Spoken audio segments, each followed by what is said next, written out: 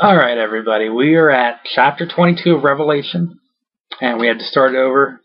The cord came out of the laptop, and apparently it's gone down to warning me that it's at like 5%. So we're back, and we're redoing chapter 22, and we are starting that now. And he showed me a pure river of water of life, clear as crystal, proceeding out of the throne of God and of the Lamb, in the midst of the street of it. And on either side of the river was there the tree of life, which bare 12 manner of fruits, and yielded her fruit every month. And the leaves of the tree were for the healing of the nations. And there shall be no more curse, but the throne of God and of the Lamb shall be in it.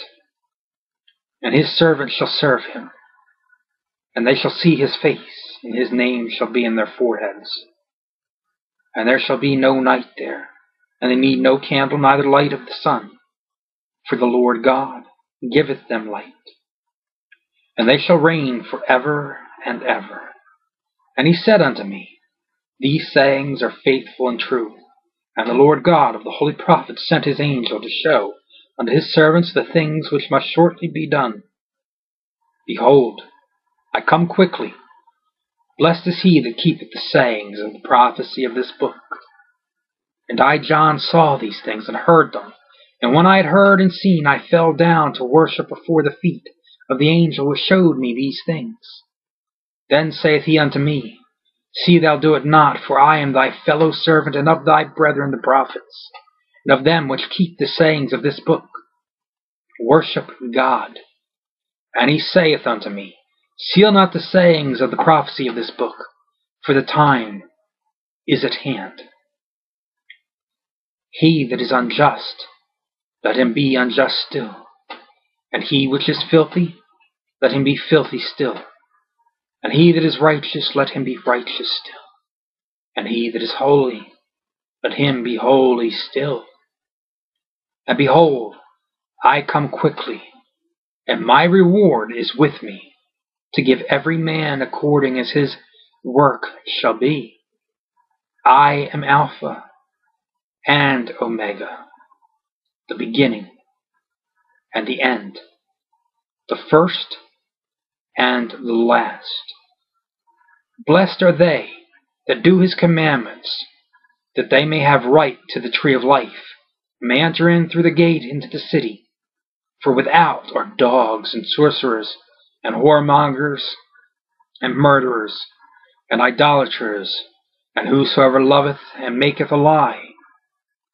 I, Jesus, have sent mine angel to testify unto you these things in the churches.